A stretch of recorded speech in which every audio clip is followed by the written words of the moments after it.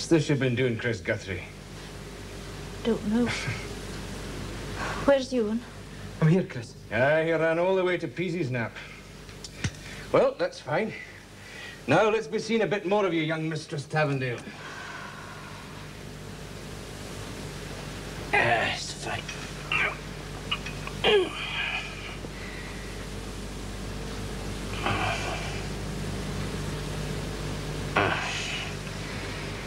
Uh-huh. And you tell me you didn't know what this thing was, Chris Tavendale? Oh, yes. But not Ewan. No. What is it? What's the matter? You're going to be a father, Blaweary man. What do you think of that? You mean Chris is... Away and make me a cup of tea while Chris and I go into more intimate details. God, Chris, why didn't you tell me? You needn't abide, Ewan. She's safe enough for me, bonny though she is. Now away with you now and make the tea. Aye. I'll do that. Aye. Right, Chris. Let's see if everything's all right. Her a market for to see. I fell in with a wealthy farmer. A man yards a little tea. It's damned easy for him to sing, eh, Chris? Still, you'll be singing yourself when this bairn of yours comes into the world. Why, is there something wrong? No, there's nothing wrong. You've a body as fine and natural and comely as a cow or a rose, Chris Guthrie. You've no need to worry, so don't fret. No, but look after yourself. Eat plenty of vegetables. And still be as kind to Ewan as the wear of the month will let you be. Good for you and good for him. All right. Where's that tea, then?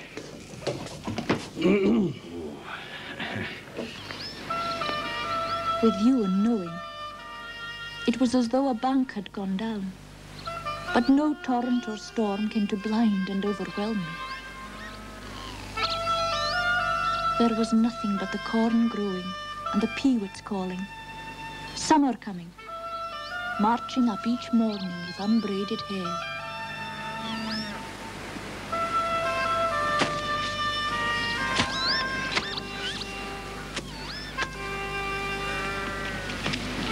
Chris! Don't run! And you don't blether. There's no need to fret. I'm not a doll. You have to be careful. The doctor said I'd be safe as a cow. I hope to God I don't look like one. You look fine. Bonnier than ever. I can hardly believe that this weather will last. It won't. It's not in the nature of things. The rain comes in the night, just enough, not more. Could want for better sun in the day. Maybe things are changing for the better all round. I'm the fears. I'm certain some trick's on up there. Oh, well, we'll enjoy it while it lasts. Been scrubbing out my old room. I'd like the bairn to be born in it. Aye, there's to be a family down at Bulgaria here. Chris must fear a taken at the first bit safe. Maybe. If you ask me, the taking was well before the marriage. Is that a fact? It's the Speaker Conradi. They say that you and only married the Queen when she threatened him with the law. I'll go out and kick the backsides off Oh, them. don't be daft, Ewan. Folk would think it all the truer the scandal. If it makes them any happier to think as they do, let them think. Dirty-minded tinks. Ewan, I could almost wish that we had bedded unblessed. The bairn would have been here by now. Sit in and take your meat and don't worry about it anymore.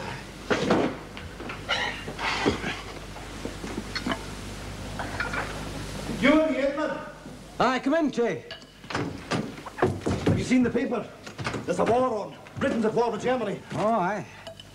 Is that all you have to say? I'm telling you, there's a war on, man. I haven't you? I've got other things to think about. I mean, how's your corn coming on, Jay? I mean, I doubt if this weather doesn't break, it'll ruin it. Oh, here, man, read it for yourself. Ah, you and your war. Well, I can fight till they're black and blue, as far as I'm concerned. Only the lay field would come on a bit faster. And the straw's that short, it would fair break your heart. And out he went in the evening light, down to the lay park and poked about there, rig to rig, as though he was coaxing the corn to grow and ripen in the night, for his delight in the morning. A bairn with a toy, I thought. And then came that movement in my body, as that other seed of his burgeoned and ripened and grew to harvest. Ewan! Ewan! you should. What is it, Chris? The bairn. Aye, it'll maybe be a long time yet, but get Shay to drive for the doctor and the nurse from Bervie. I can't leave you like this. Hurry, I'm fine. Go and lie down. I can find what to do. Now hurry, will you? Aye.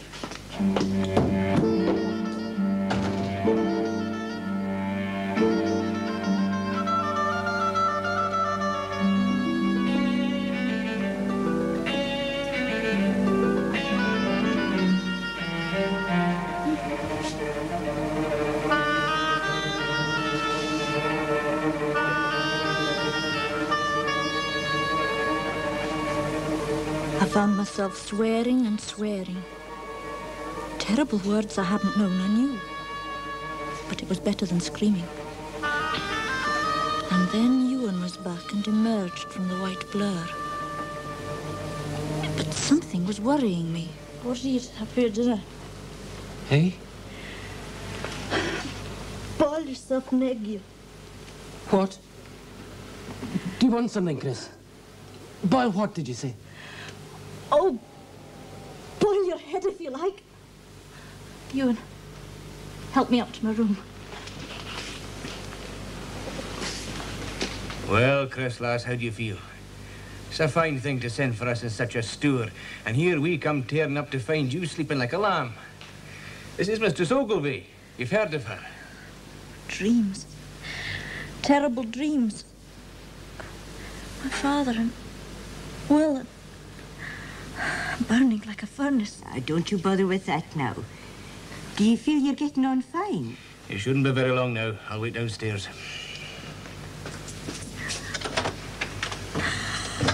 Oh! Now, don't you do that, Mistress Tavendale. Don't grip yourself up.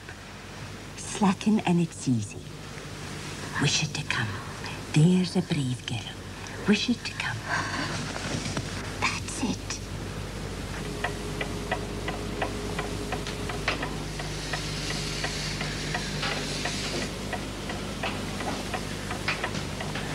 Shouldn't you be up there with a doctor? Man, if there's one thing I hate, it's the confinement. You got your corn in yet, Mr. Strachan? Oh, aye. Aye, though Ewan was the first in Kinradi here. You've been lucky with the weather, by all accounts. Oh, we have that, too. It's been gay wet up by the D folks, say, and down at Forfar there's been a wet year.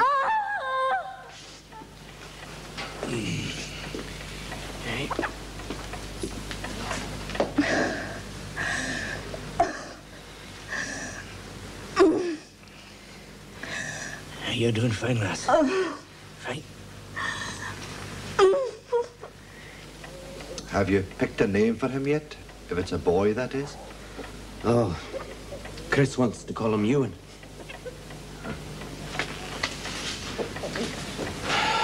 God, what's keeping them? What's the time? Oh, it's just 12 of the clock and no more.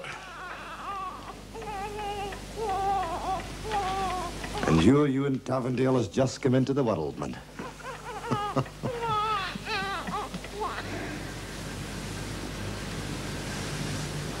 My baby.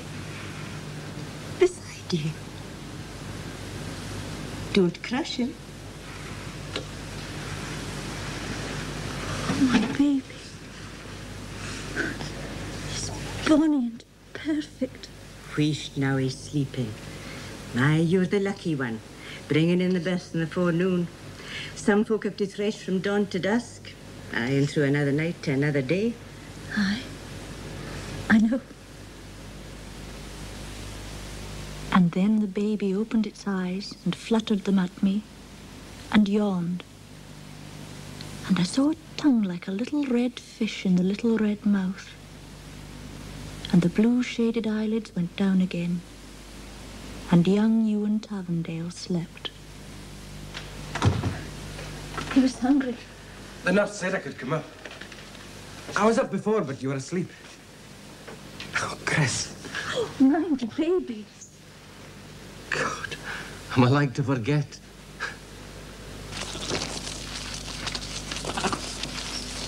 Here's the grand fair and yows and lambs that get on and let's get a start this thing. What do you say? Let's get a start now. £2 at a pound, £1 ambit, £1 ambit, £1.2, £1.2 ambit 4, £1.4 ambit now, £1.4, something now, £1.4 ambit 6, and £1.6 ambit now 8, and £1.10 ambit 12, £1.10 ambit 10, there's no grand lamb there, £1.10 ambit now, £1.10 Now, Rob, Ewan, how's the bear? fine. So's Chris. a fresh better altogether, £1.14 ambit now, £1.14 ambit 15, at £1.15 Hey, man, the mart's bad today. Seems nobody wants to speak of anything but the war. I'd fair deave you. Much and Monroe were going around saying they'd miss the morning if they were younger. Aye, I saw them. They looked as though they'd a fair drink in their bellies. Aye, they had. And it was the drink talking. I hear James Leslie. You know, they took your place as foreman at Upper Hill. Aye. So we up to Aberdeen tomorrow to join the Gordon. Ah, he's daft. Showing off, looking for a holiday. The war will soon be over. You think so? The newspapers say it will. Oh, aye, the papers are right fierce. And some of those editors are rough creatures. God pity the Germans if they laid their hands on them. Aye, the newspaper billies are hard to counter. Mind, the Germans just go on with their raping the women and gutting the bairns. They don't seem to care. But maybe the Germans don't read the papers. My God, it makes you sick just to read it. I'm off to Warrington list. You're havering, man. You don't mean it. Damn it, I do. What about Kirsty? What about Peasy's now? Oh, Kirsty be all right, and her father can look after the farm. I'm telling you, Ewan, we'll all need to fight for our wives and bairns before this war's over. Right, Chris? Good night, Chi.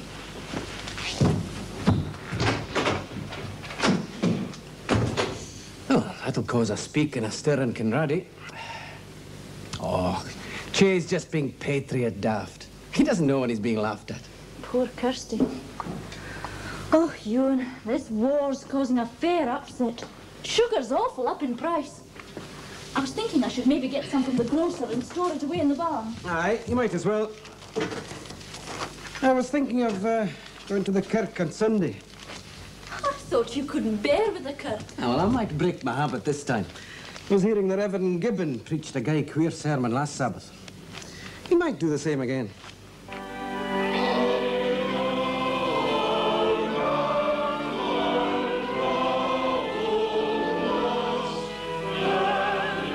The crowd that turned up to hear his sermon was more than the previous week, and the place was all on edge to hear what he would say. There was nothing unusual as he gave out the hymn and the prayer. But then he took the text. It was about Babylon's corruptions. They'd been a right coarse lot there. And I say this, Babylon was no more corrupt than the wicked and lustful world we live in today. God has sent the Germans for a curse on the world because of its sins. God's anger is loosed as it was in the days of Attila. How long it will rage, to what depths of pain your punishments will go, only God in his anger will know. But from this chastisement by blood and fire, the nations may rise anew. Scotland, not least in its ancient health and humility, to tread again the path. I'll no stay here and listen to that brute defending these coarse German tanks and some friend of his called Attila. No more will I, Coniston.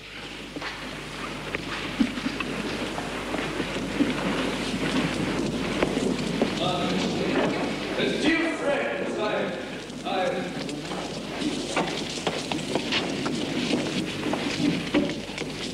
let us pray. I finished early and rattled off the blessing as though it was a cursing. Is it true that some of the young folk were waiting for him in the kirkyard? They were going to clout him in the lug when he came out. But the elders were there and edged them away. Gibbon just made for the manse and padlocked the gate. Did you hear that, Ewan? Gibbon might be right or wrong about his babblings and whores. And he can slobber on about Attila every night of the week. I don't care one way or the other. That's so. No, Blow Erie's got all its crops in. That's all that matters. Well, I've no time for the pro-Germans. That's what the papers call them. British folk that think these German rascals are right. The papers are full of the pro-Germans now. I was reading that in England folk went and smashed their windows in. Serves them right, no wonder. Folk are in our age with the pro-Germans being so coarse. Ach, what a blither about a war. Isn't it, Ewan? Hey, Chris. Did you see him look at me just now? No, I dare say you're both douce and safe and blithe here at Bulweary. Have you heard from Jay? Aye. I had a letter last Saturday. He's joined the North Highlanders. They're sending him to Perth. Kinradi's an unca place without him. Chris, he'll never come back. Oh, he will.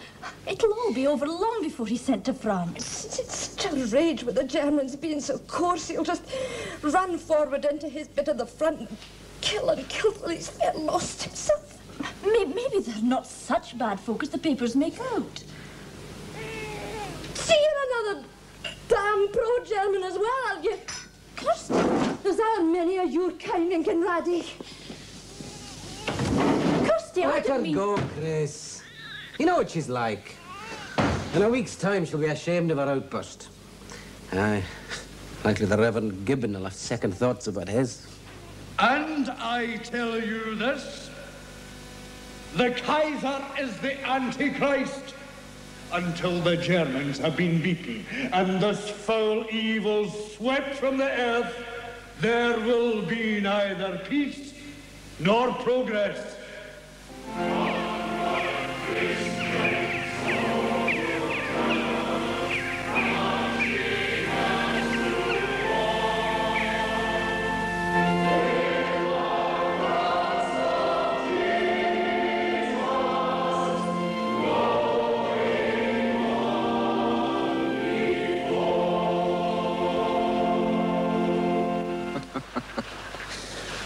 The Reverend Gibbon's fair become a patriot. But it's more likely he thinks the chance of losing his Gherkin collection a damn sight worse than any German that was ever clicked. Oh, it's fair scandal all through the How. You can hardly believe it. Long Rob doesn't hold with a war. It's a lot of damn nonsense. Those that want to fight, the MPs and bankers and editors, should be locked up in a park and made to gut each other with grapes. The man's a pro-German, that's what he is, a pro-German. There'll be no great loss to the world. A fine bit sight it would make for decent folk to look on. Well, the others can do what they like. I'm not so daft as to leave the best miller for miles around, just because he says all the Germans can hardly be tinks. But for folk with sense to take part in the sauce and yammer of king and country is just plain hysteria. And as for Belgium being invaded, got what it needed. What about the Congo? Not that the Germans aren't as bad. They're all tarred with the same black brush. Och, there's little danger that anybody'll smash Rob's windows. Rob's a well-liked Billy, and you needn't heed his blither. The whole stool will soon blow over. And I say this, that even as Jael showed her patriotism and holiness in killing Sisera to become a light unto Israel, so must we in like manner act the same. Right here, in our midst, there are traitors that side with the Antichrist. Shame on Kinradi that it be so.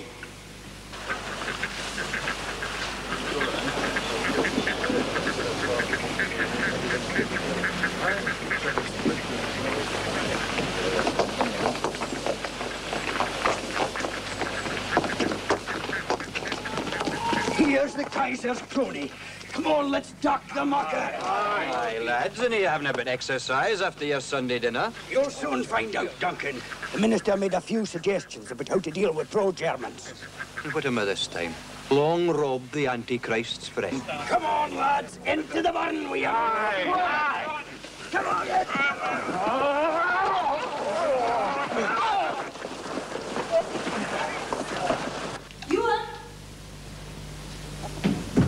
Ewan, there's a whole crowd of Billies away up to the mill, and I think they mean Rob some harm.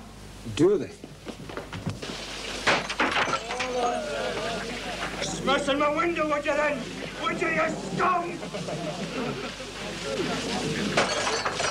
Take care, man. Put down that gun!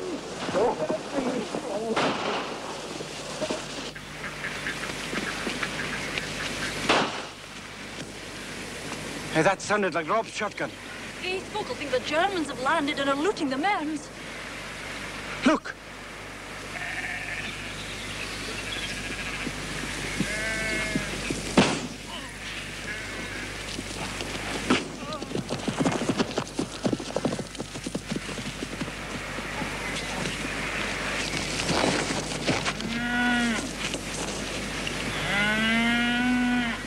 Man, Rob, what's this? Just some billies that had a notion to duck me in the mill burn. By God, they'll hardly sit down for a week with the pellets on their backsides. Patriots. It's a damn poor show for Scotland if our patriots hire on as hard as that. You're no hurt, Rob. No, I'm fine. But I know somebody that won't be.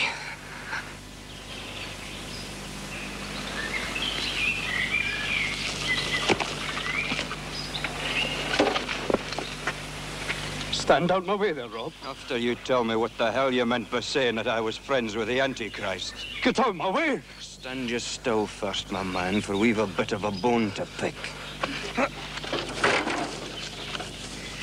Now, who's pro-German? You're a coarse, tight brute, Duncan. I heard what happened at the mill. And if you weren't to fight like that, you should go to France and do it. I'd made up my mind that I'd smash your bit nose for you. You just strike and strike until the bone gives way. I'm warning you, Duncan. You're just a half-witted cleric. Get going while the going's good and your hide's intact.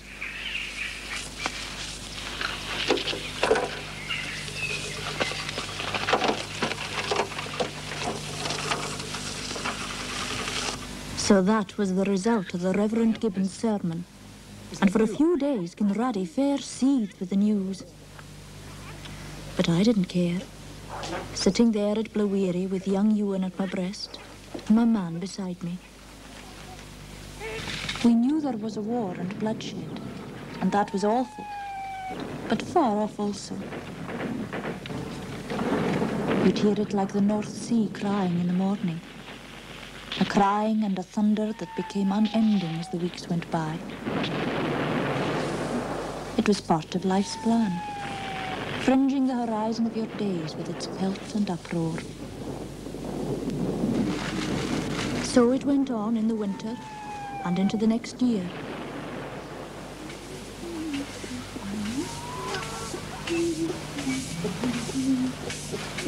The spring of life, eh, Chris Quine? Sing it and cherish, for it'll never come again. Hello, Rob. You looking for Ewan? Aye. He's ploughing up on the braeside. Oh, aye. Oh, I've just a few bills to settle with one of my few customers. Our merchant Cuddiston still carting their corn up into the mill at the Mundines. Aye. Well, I've nothing to do with a pro-German. Does Monroe still call you that? He does. Ah, but not in my face. He's our course in the Feetman Road to run as fast as the other billies. Ewan's doing well. I hear he's taking in a drove of Irish steers. They'll fatten well. 1916's been a good year for grass. Aye. I'm fair proud of the amount of beasts of Blaweary. You know, Rob, I can hardly believe that it was here that my father chaved and fought for a living the way he did. Aye, Chris. But that was before the war.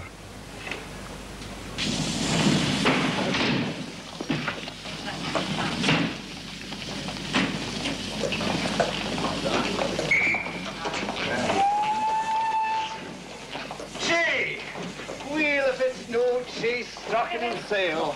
Man, Shay, you look right fine as a soldier. The lasses lobby wanting your buttons. What's this you've got in your arm, Lenny? Och, they made a corporal of me just. You'll be right proud of yourself, Shay. And so you should be, doing your patriotic duty. Alec here, still a fell great patriot. I was one of the first to enroll with the Glenberry Volunteers. Man, Shay, we were making some fearsome sacrifices for this war. I was down at Drumlithy every other night for the drilling. Oh, it was a sight for sore eyes. The gowks, prancing about like dogs with diarrhea. Eh? That's what you reminded me of. And when do you think the war will end, Shay? Oh, God only knows. Oh, you still believe in him, then? Well, maybe I have my doubts sometimes. And how are all the folks in Kinraddy then? Oh, fine, Jimmy, fine. There have been changes, but all for the better, you'll see for yourself. Ah, that's more than some will. What do you mean? The Gordon boy. He was wounded out in France. He got blinded. Oh, it's a fell pity. He fair screamed at his mother when she went to see him. He pulled aside the bandages and showed her the great red holes in his head. Ah, he said he'd be home right soon to crawl around the parks and show them to every bitch in the Mearns that's looking for a hero. When do you think it'll finish, then? Oh, devil knows, June. My year's not so bad if it wasn't for the lice. Lice? Oh, God, they're awful. Oh, but don't be feared, Chris. Kirsty made me stand outside and strip off everything I had on. She flung all my clothes into one tub and made me get into another, so I'm felt clean now. What do you think of the Germans? Oh, as coarse as folks say. I'm damned if I know. I've hardly seen one alive. I've seen one or two bodies now and then. Aye, bodies, grey, green, and... There's a supper on the table. But you must have met up with some live ones in the fighting. Oh, when out there you hardly fight at all. You just lie about those damn bit trenches and have a keek at the soil they're made of. Clay, is it, like round here? It's clay and a kind of black marble. It's funny land. Mind you, the French are no use as farmers at all. They just plighter and potter about these damn little parts. You'd hardly use them as a hunky to blow your nose. You don't sound over fond of them. I don't like them at all. They're damn poor folk to fight for. Meaner than dirt. Not half as sweet. You don't think I should join up then, Chief? Ewan. There's fools enough in the fighting as it is. I was asking only. Kirsty! Aye, Che, just you lie still. I'll be up in a minute. Kirsty! What the hell? How long has this been going on? What's going on? What are you talking about? The larch wood. There's folk cutting down the larch wood. Oh, aye. Makes a great difference to the lookout. But the woodmen have been a grand thing for Kinraddy. They've been lodging here and paying fine and well for their board. The hell with their board, the bastards. They're ruining my land, do you hear? I got all sort them. Have you gone fair mad with the killing of Germans? Look, have you no eyes in your head, you fool? Why didn't you tell me this in your letters? If that wood's cut down, it'll lay the whole place open to the northeast. And that's fair the end of a living for anybody here. I'm no forte, Strachan. And if that's the case, we'll be no worse off than the other folk here. All the woods in Kinraddy are due to come down. And when I went out and looked, she was right. Over by the mains, they came upon the woodmen, teams and teams of them. And above up our hill, they cut down the larch. Spared nothing but the yews at the manse. Aye, the trustees have sold the timber right well. It's wanted for aeroplanes and such like things. I minded these woods often when I was out in France, Rob. So bonny they were. And thick and grave. Fine shelter and light for the cattle. I went to see the factor about it. It'll be all right, Mr. Strachan. The government's going to replant all the trees as soon as the war's been won. That'll console me a bloody lot, I'm sure. And then he said, we must all do our bit at sacrificing something. And what sacrifices is he? May tell me that, you scrawny wee mucker, I said. Ah, well, maybe that's no fair, Chief. He's a decent enough child and no fit to fight. Oh, I was that mad, I don't know what I said to him. I don't much care. That's true, though. Folk have changed. See, every soul in Kinraddy's making money and they don't care that the war outlasts their lives. Much is making money like a dung heap makes surks. Ham. Oh, why, we're doing fine. I got myself a new car and the wife's bought us a piano. Man, you'll be wanting to get back to the front line, eh? Back to the front line. You'd fear the wrong in the betting. I asked him if he ever heard of a woman wanting a new bairn put back in her womb. The gowk-eyed gummerel. And it was just the same everywhere I went. There's not one of them cares that the whole place is laid waste and shaved of its timbers till it's just a waste of heath and heather. They're money mad, Rob. I went over to Cuddiston. Oh, but they were so busy that hardly time to notice me. Oh, we're rearing chickens with 100 Che in these bit incubators. The hospitals in Aberdeen pay a fine price for them. Well, we'd better get on with our work. Fine being a soldier like you with your holidays and all, but poor folk I have to work. Aye. She's aye been a thin-nebbed, foot-rit creature, that one. Oh, Monroe was real shamed for her. But he'd hardly time to offer me a dram, so anxious he was with his new brood of hens. Now that in Mather, the place got on my stomach. You'll have heard the Reverend Gibbon's gone. Aye, he's a colonel chaplain in Edinburgh, something like that. Oh, I'm told he wears a right brave uniform with a black hunky round the neck of it. His father's come to take his place. What's he like? Oh, an old bit stock that drinks German blood with a gel with his porridge by the way he preaches. And yet I still think this war'll bring some good to the world, Rob. It'll be the end of armies and fighting forever. Evers? No. The day of socialism will dawn. The common folk have seen what their guns can do, and they'll use them if they have to when they come back. The common folk when they aren't sheep or swine. You're an exception, man. Being a goat. Well, we'll see. I'd best get back to Kirsty. Marie's not long to go. Oh, I'd come with the morning, man, if only. Only what, man? If only I wanted to be easy. Easy and a liar. But I've never gone that gate yet. And I'm damned if I'll begin it for any bit war. That year, the harvest came in fine. And I thought it near time that another bairn should come to Blue Eyrie. And as the nights went on, I whispered to myself, in the spring, I'll tell him. Aye, Chris. Conscription. You'll have heard about it, surely. It means that folk have to fight, whatever they say. And they get shot if they don't. That's about it. But don't worry about Ewan. They don't take folks that farm their own land. Though likely you'll have to go up to Aberdeen with the rest of us to be examined. What about yourself, Rob? My papers came this morning. Oh, Rob. Fine. I like a bit of a jaunt. Tell me what happened. Well, there was a whole crowd of us in the one carriage, mostly ploughmen. All of them swearing they didn't give a button whether they were taken or not. What about Rob? He just sat there, smoked his pipe, and said nothing. It was the same at the place we went to. They finished with the ploughmen, and the whole jing-bang went past the soldiers. Except me, of course. And then they called Long Rob. He wouldn't stir out of his jacket, even. What's so funny? Oh, Chris, you should have seen them. They danced round him, swore at him, and he just puffed his smoke up into their faces, calm as you like, as if they were a cloud of midges on a summer's day. Now, be reasonable, man. You were supposed to have reported to Aberdeen Barracks a couple of days back. Aye. You can find that your case has been heard by the Exemption Board in Stonehaven. Aye. They tell me the chairman's a wee grocer man that works night and day to send other folk to fight the Germans. They said you couldn't have exemption. Aye, that was sad. Damn it. How'd you like the idea of other folk calling you a coward? Fine, man, fine. I'd rather any day be a coward than a corpse. I've no more time to argue. Are you coming or are you not? If you want me, carry me. Couldn't hardly do that. Faith, no. You'd look fair daft wheeling me along the road in the tail of your bicycle.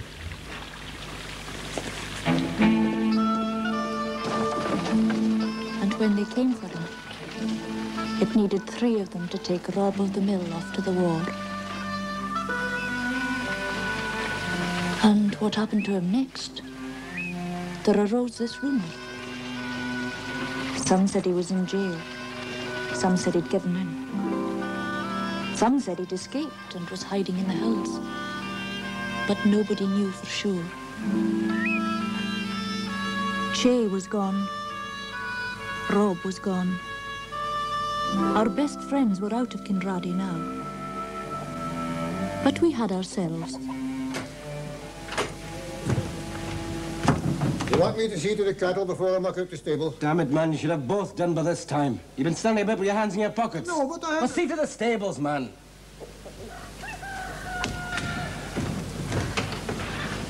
You shouldn't talk to Brigson like that, Ewan. He seems to be getting the set of things at Blue Eyrie now. He's handless. I've never have taken him on if the crops hadn't come on so thick. Anyway, we're lucky to have him with things the way they are. And he's making rare friends with young Ewan. Oh, he is he?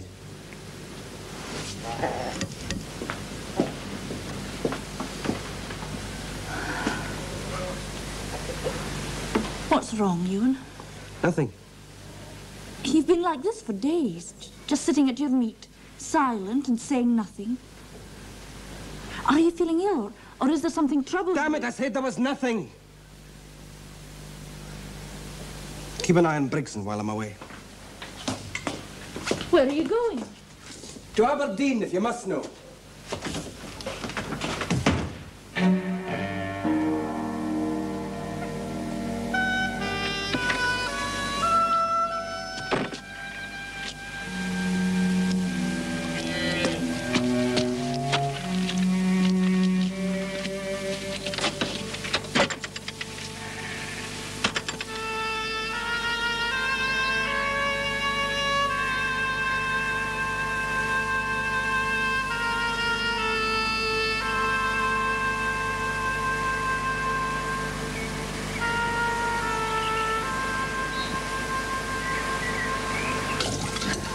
Wait here, bed, John. I'll finish these. No, I'll lend a hand with the dishes. Why, I've still got the cattle to tend.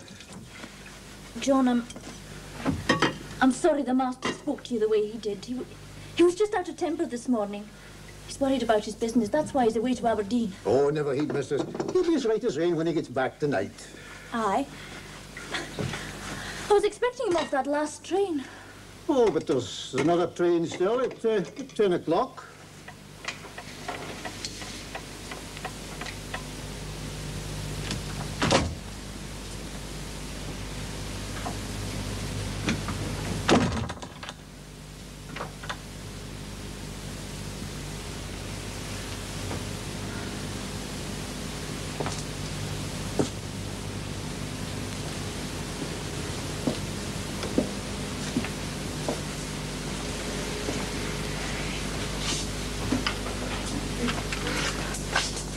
Oh, it's you, mistress. I thought I heard somebody moving about.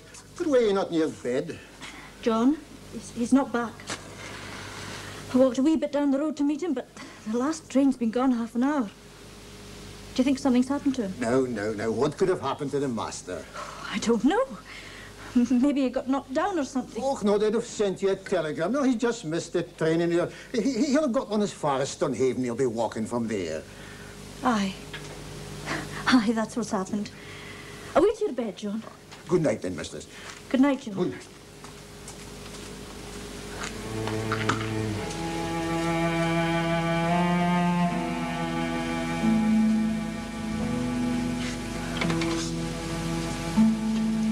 Lowery was so quiet. In the night air, you could smell the turned grass of the ploughlands, wet with the fresh fallen dew. So young the year, and so sweet. I'd make it this night, the night with you and I'd planned.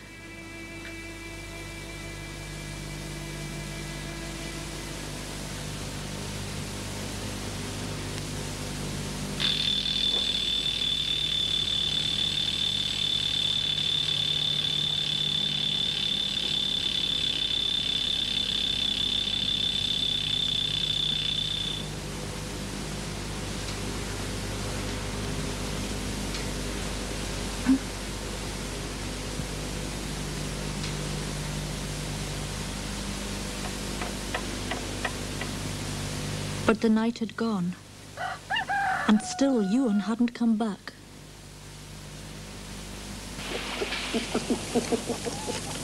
Nor came he back that day, nor many a day beyond that. But the postman at noon brought me a letter. It was from Ewan. Dear Chris, I've grown sick of having folk like Much and Monroe always laughing and sneering at me for being a coward. So I've joined the North Highlanders. I'll be writing to let you know where they have sent me. In the meantime, you're not to worry. Yours truly, Ewan.